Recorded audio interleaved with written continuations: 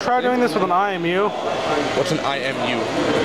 Accelerometer. Like, try doing like halfway multi-brain stuff. You realize I didn't put a lot of effort in this robot on purpose. But you know you want to do that amount of effort just because it's funny.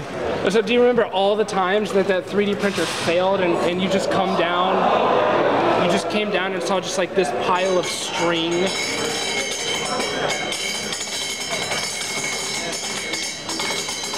And bam, there goes another one. You can kind of get linear motion.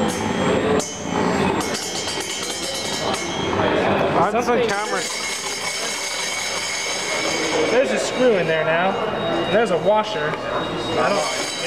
Yeah. If you don't want to go gyroscopic,